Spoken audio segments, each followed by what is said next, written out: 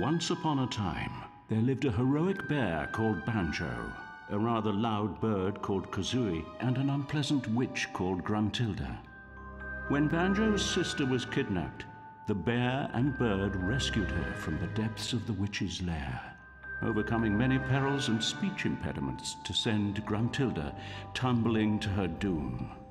But she was nothing if not persistent, and surprising nobody, the old hag soon rose from her grave for round 2. Our brave heroes once again stood in her way, and this second showdown ended just as badly for Gruntilda, who really should have quit while she was ahead. Many years have passed, and peace reigns in Spiral Mountain.